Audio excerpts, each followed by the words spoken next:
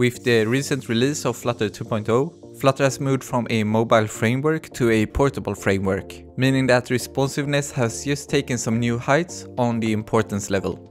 We're going to cover some different tips, but we will also have our own custom widgets to help with our responsive designs. If you like these kind of videos, make sure to like and subscribe. You can find the full write-up at robertbrunhage.com. And of course, before we begin, make sure to smash the like button and let's get into it. Let's start off with the first one, which is the layout builder. So with the layout builder, we can get the constraints or the dimensions of the parent widget. And depending on those constraints, we can build our child widget with different heights and width and so on. It's also relatively easy to use, so you define a layout builder, which will give you the context and the constraints. Now, for example, if we want to show something or display something depending on the max width, we can just select the constraints.maxWidth and then we can compare it to a arbitrary number. In this case, we'll just put it to something like 600. So if the max width is larger than or equal to 600, we will have a container with a specified height and width and a color of blue. This will just give you a understanding of what the layout builder is about. So now in all of the other cases, so in the else statement, we'll do the same thing, but we will change the color to red instead. So now looking at the website, we can see that we have this blue box. Now, if we would change the window size, we can see that we are going to get a red box as well. Now we don't really have a parent widget that decides the size, so it will just take the full size of the window. We can also see an example of this by using the MediaQuery. With MediaQuery, we can get the size of the window wherever we are, so even if we are in a deep child component, we'll be able to get the constraints from the full window size. So a typical use case is that if you have a app bar, and for example, in different sizes, you could hide the app bar or display the app bar. And to get a MediaQuery, it's very simple. You can define a variable. I'm just going to take the screen width. And the MediaQuery is an inherited widget, so we can just write MediaQuery.ofContext. We can select the size and now take the width, as that's what we defined the variable for. Now we can use the ternary operator to say that we want a app bar depending on the size of that screen width. Now of course you can invert what I write here and you will get an example of when the website is large, you will not have an app bar, and if it's minimum or small, we will get a app bar. But in this case, we will get the complete opposite. So most of the times you want to do the opposite of what I did here, but you get the thing. Now these two are the main components for building responsive UIs, but it's very hard to manage without constants or breakpoints. So let's define a new file. We can just call it breakpoints to make it simple, but you can also call it constants or whatever you prefer. Now if we navigate to this file, we can start actually defining some constants. We'll prefix it by a k, so it's very simple to find all of these constants. And for example, we can have a k tablet breakpoint, and we'll set it to a pixel size or a double to what we want it to actually breakpoint for the tablet version. Now there are no specific rules that you need to have, but this should work just fine. We can do the same for the desktop breakpoint. We can set the desktop breakpoint to 1440. Also, of course, you can define more breakpoints or constants if you want it here as well. So for example, if you have a menu bar to the left, you want it to be 300 pixels on desktop, and maybe on a smaller device or a tablet, you maybe want to use a navigation rail instead. And this constants makes it very easy to be consistent with that. So with this, we can actually build a responsive layout widget. So let's start off by just creating a new file. I will just give it the name responsive layout, but in essence you can rename this to whatever you actually prefer. And the purpose of this widget is to display the mobile version, the tablet version and the desktop version depending on these breakpoints that we have created. So first off, let's define a stateless widget and import our dependencies.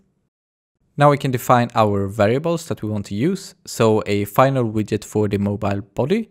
And we do the same for the tablet as well as the desktop. So when you use this widget, you will just be able to pass another widget and you can display those widgets depending on these different breakpoints.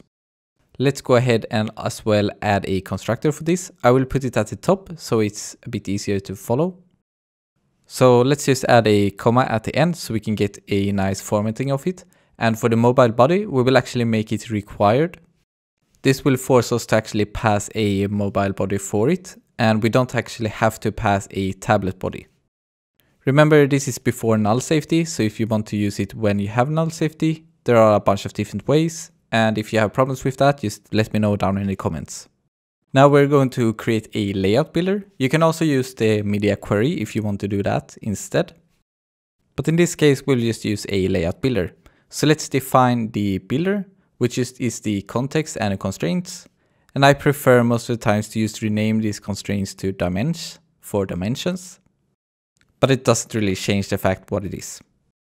Now we can actually do some if cases for determining when we want to display what actual widget. So the first if, we can check the dimensions and then select the max width. And if this is less than the breakpoint we created for the tablet, we're just going to assign the mobile body. In a way, this forces us to be more of a mobile first design, which is most of the times what I prefer anyway. Now for the else if statement, we're going to check the max width on the dimensions once again. And we're going to compare it 2 times. So first off, we're going to compare it if it's more than or equals to the k tablet breakpoint, as well as we're going to check the dimension max width, that it is less than the k desktop breakpoint. Now, this is what makes it possible to just be able to pass the mobile body. So in this return statement, we're just going to pass the tablet widget or the tablet body. Now, this is what makes it possible to actually use the mobile body here. So when we return the tablet body, if that is null, we will instead return a mobile body. And we'll do the same for the else statement, meaning that we're going to pass the desktop body. And if that is null, we're going to display the mobile body. That way we always have a way to go back to the mobile body if we haven't passed a tablet or a desktop version of it. Now let's look at the implementation of this widget. And it's rather simple actually. So going over to the main.dart file in the scaffold for the body, we can define our new widget that we just created. And the name was responsive layout, so we'll just use that. Now this one requires us to pass a mobile body, so let's just define a mobile body just for the sake of it. So let's just define a temporary one. Let's call it my custom mobile content. And this one just extends the stateless widget. We don't really care about what we return here right now, because this is just a showcase of it. We'll create a similar one for the tablet as well, so you can get a bit of understanding of how it works. So now going up to the responsive layout, we can pass our custom mobile content widget. So right now there is no specific difference between not having the widget at all, but we actually have the implementation to just pass a tablet body if we ever want to. The same can be said for the desktop version. Now, one major thing you see in websites is that they have a max width of the content and that it's centered in the middle of the site. And to implement this, it's actually a lot more simple than you probably think. We're going to define a new class. I'll just give it the max width container as a name, but you can of course name it to whatever you want. And this will just be a very simple stateless widget. So let's define that and give it the name of max width container. Don't forget the import statement for the stateless widget. And first off, before we write anything in the build method, is that we actually have to define some variables. And the only variable we're going to define is a child, or in this case a widget. Now of course we can create a constructor, put it at the top, that's just my preferred style. And we're going to make the child a required parameter. Now, as this is before null safety, you should probably just add a assert as well, but we will not care for that because null safety is on its way. Now, the first widget we're going to have in the build method is actually a center. This will force all of the content to just be centered in the vertical axis as well as the horizontal, but this will more be in the vertical statement in this case. We're going to use a widget called constrained box. This will make it possible to have a child, which will be the child we pass into our widget, as well as we can pass our constraints, and our constraints will be the max width that we want this content to be able to have. Now there are a bunch of different numbers for what the max width should actually be, but as we use a 1440, a very normal use case is to just have it to 1180 in width. That should give you a good base case, and if you want to explore further on what you actually want, there's a bunch of different materials on that out there. And of course, to utilize this as a constant, we can go to our breakpoints file and define a new constant. We'll just define it as the max width, and we will set that to 1180. Now moving back to our widget, we can now replace this number to our constant instead. So just write k and we will get the k max width. Now to use this, it's very simple. You just wrap the widget that you don't want to actually extend past this max width. After that, you're actually all set. So an example of this is that you can go to the main file, and let's say you don't want this responsive layout or the children of that to ever pass that breakpoint or max width. So we can just use the tooling, select the responsive layout and just wrap it with a new widget. Change that widget to the max width container that we just created. And that's all we have to do.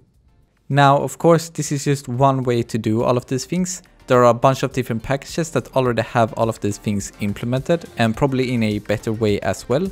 But with this, you should get an understanding on how you can actually define or create your responsive layouts. Let me know down in the comments if you use an approach like this or if you use any specific package, and share that knowledge with others.